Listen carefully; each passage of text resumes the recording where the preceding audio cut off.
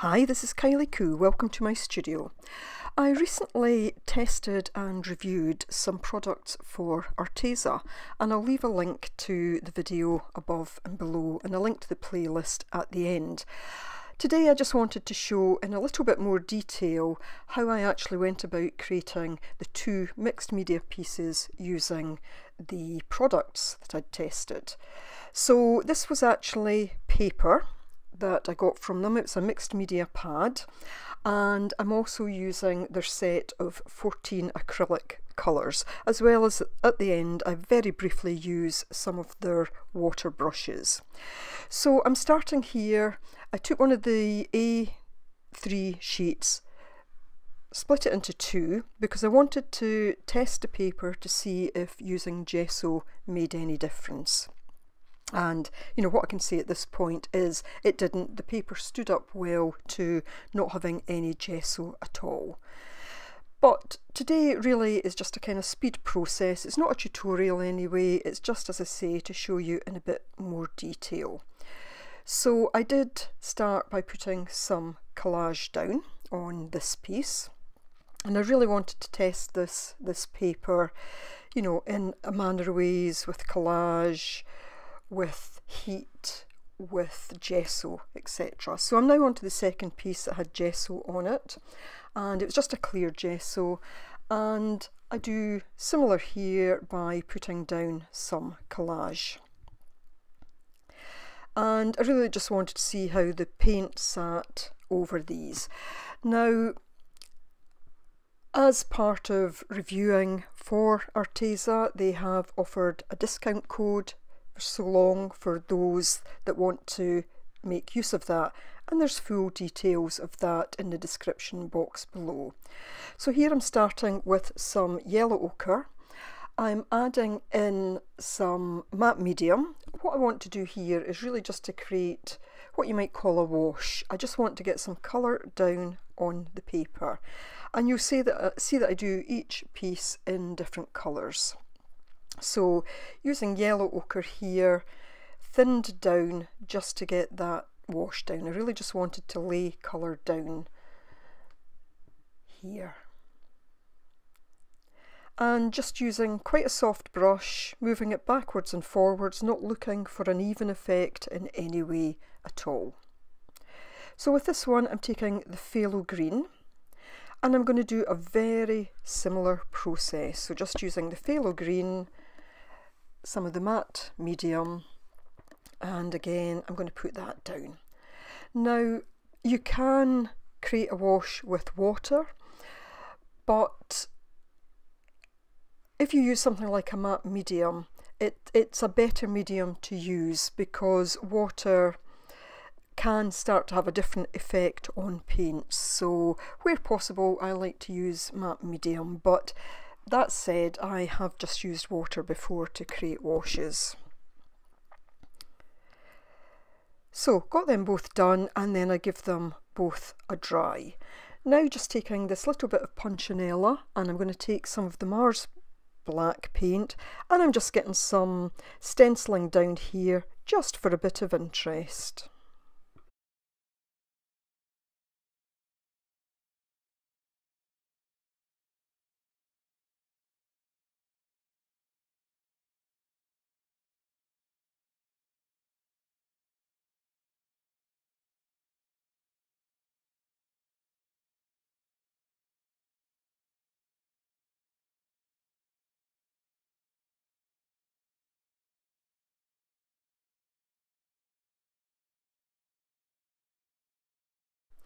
Next I'm taking some titanium white, and I'm just going to put this directly onto the page, and I'm going to take my brayer and just work this out a bit. And all I'm doing here is knocking back some of that original colour and some of the collage that's sitting at the bottom. So a great mixed medium technique this, I think anyway. Just helps to build those layers, and of course again I'm thinking about how I'm testing the paper and getting lots of lovely layers down. So I use the same technique on both sheets.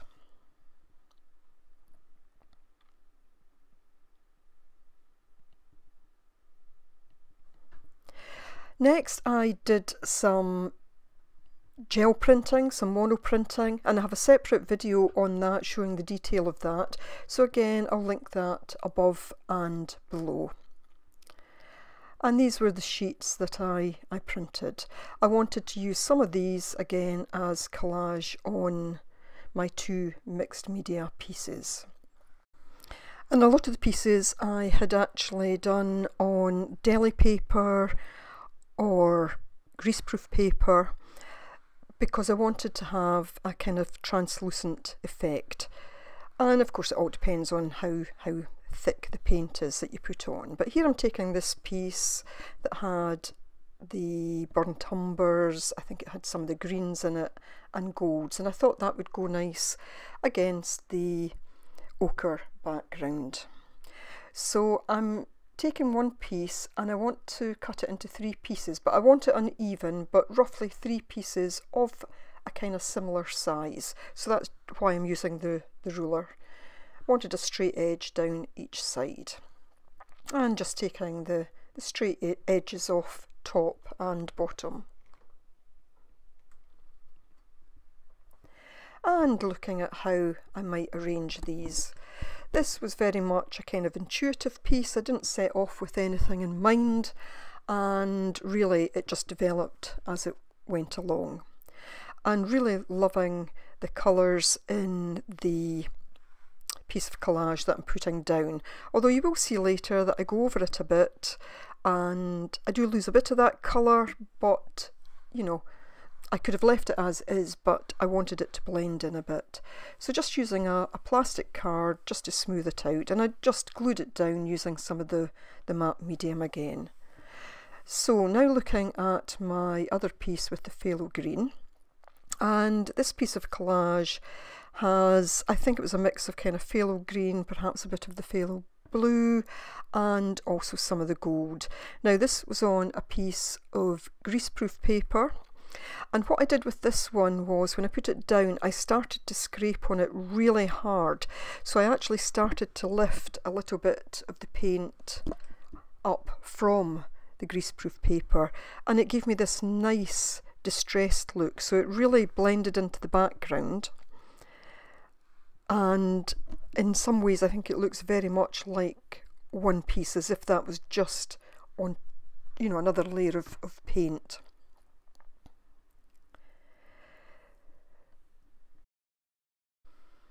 So next I take the gold, and what I do is I scrape that onto the piece to create almost just a band across the bottom.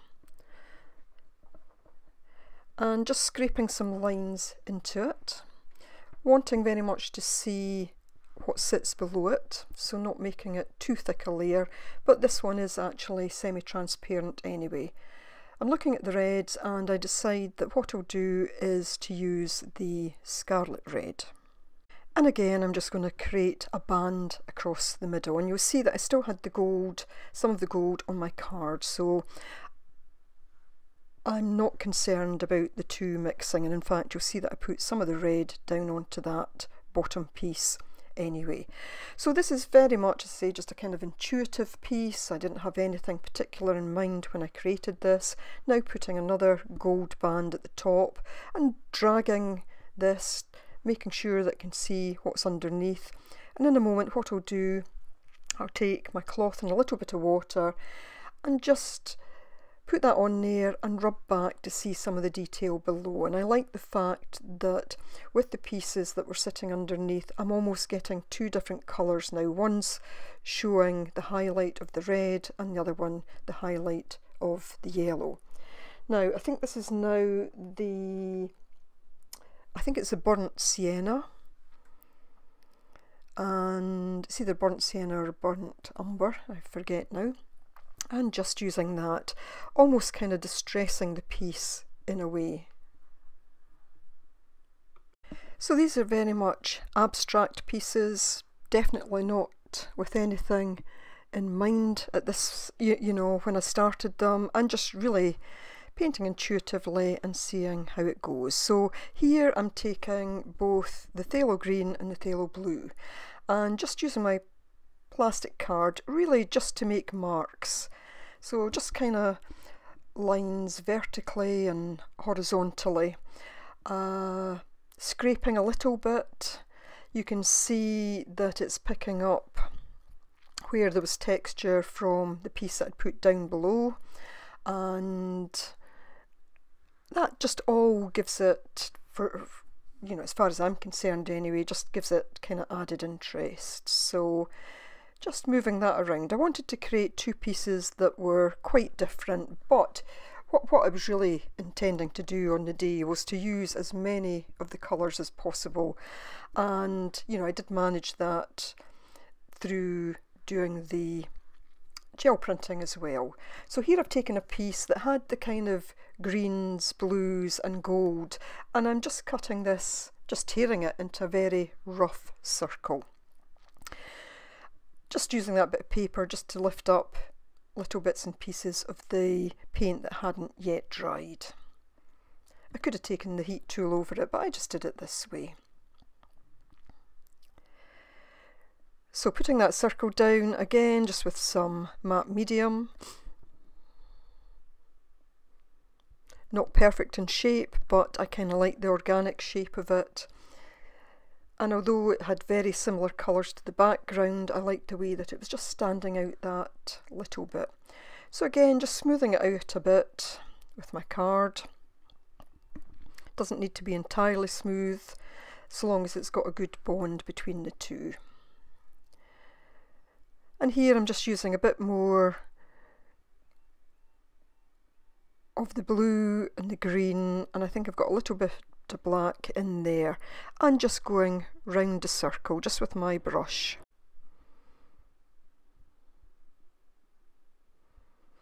Just building up that kind of outer ring. Extending it out. So some of the colours mixing in, and some you can see in a little bit more detail. Here I'm taking the titanium white and starting to go around it, and it started to feel to me that the colours were kind of taking on the colours of the sea, kind of, although, you know, what it's intended to be, I don't know. It is just an abstract, but I enjoyed actually playing at this point, just playing with the colours and seeing the effect that I was getting. So my first piece, back to it, and I enjoyed working between the two and just thinking about what we'll do next. So taking some gold, and what I do now is, in the way that earlier I had taken the white and breared it on, I'm just doing that with the gold now, so adding yet another layer to it. And I'm almost starting to see those three pieces of collage as almost like standing stones. I guess that's what was kind of coming out. I put a little bit of water down there just to loosen the paint slightly, and breared it again. Now taking some black and just doing some splatters. And I think I ended up with more on me than I ended up with on the actual page. A few black splatters on this one too. And then I decide this one actually needs white splatters.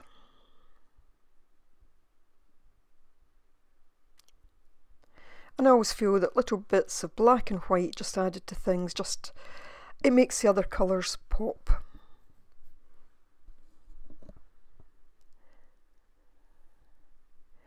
So I've now taken one of my water brushes and I've actually put some white ink into this. And not sure what I was creating there, but